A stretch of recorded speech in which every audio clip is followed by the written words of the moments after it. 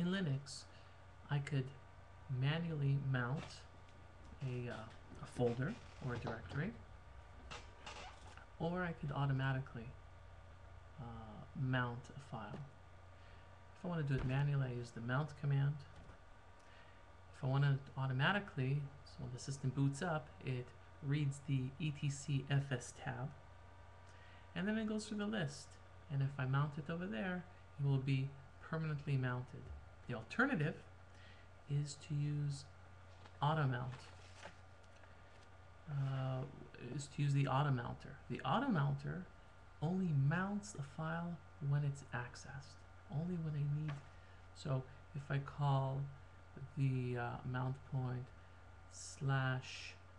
/Danny, only when I do a ls Danny, only then that the /Danny is mounted on the machine. After 60 seconds that the file is not accessed, there's a timeout of 60 seconds. It is U-mounted or unmounted. Why have different mount points or different partitions? Well, for one reason, if I fill the / partition, the system becomes completely unstable. The reason for that is there's no place for the system to open new files or to create open areas in memory.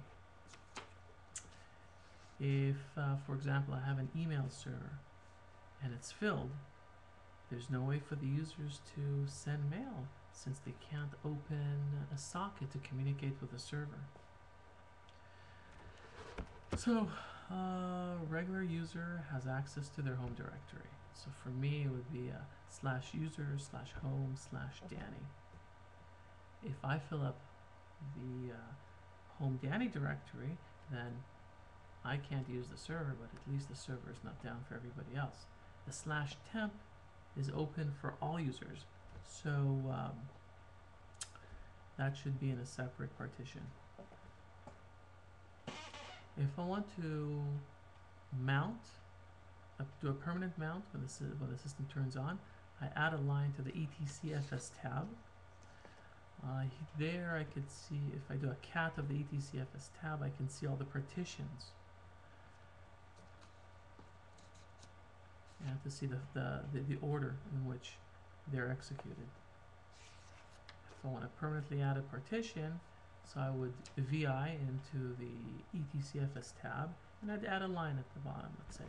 So if I want to have a network connection to an FTP server on the internet, for example, so I'd say 192.168.0.254/var/ftp/pub, and that is mounted on /media/nfs. Defaults 0.3 won't go into the parameters. So if during the boot process the above server is not available, it will try to connect, and it will take 2 minutes. The machine will just wait for 2 minutes while trying to connect, and then it will time out. So a better solution is to add that line not to the etcfs tab, but to the auto mounter. The auto mounter only mounts the file when the file is accessed.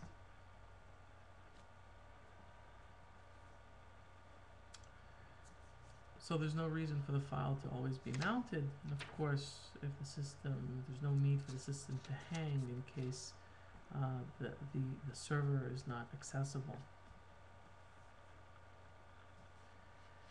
The auto mounter defines the timeout.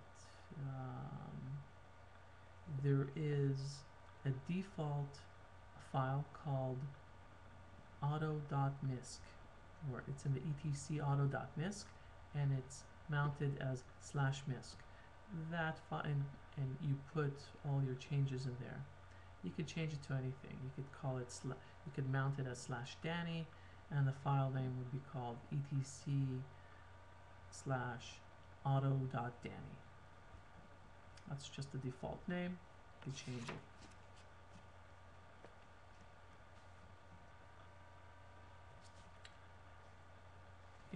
So let's open that file, and I'll see there's a Linux that mounts a certain server.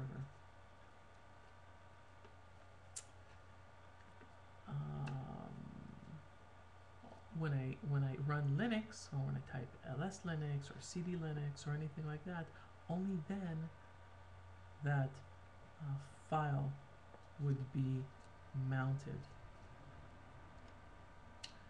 Why put in the fs tab versus automounter? Well, it's ultimately about the same, but putting it into the fs tab is a bit easier, but putting it in the automounter is more correct, since it only mounts the file when it's needed.